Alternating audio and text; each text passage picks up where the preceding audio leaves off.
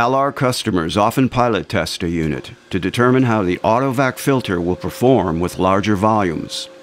They typically ship a drum containing a representative sample of their wastewater to ALAR's Mokena, Illinois facility. ALAR will perform a full-size filter demonstration in its test bay at no charge. Here we see the test bay pilot unit being coated with a filter media called diatomaceous earth, or DE. This product is necessary for solids capture and water filtration.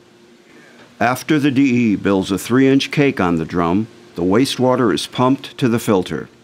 This particular wastewater is a water-based drilling mud. The drum rotates in the wastewater as the vacuum sucks air through the DE cake. The solids suspend themselves on the drum surface and are cut off by an advancing knife blade. This keeps the solids from blinding the vacuum and plugging up the filter.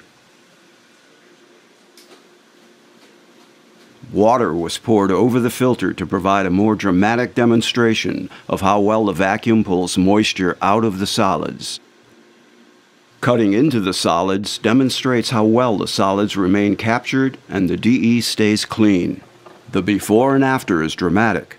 The dirty water goes in and clean water comes out. A jar of the filtered water is collected, showing the difference. Call your ALAR representative today to arrange for your in-house pilot test.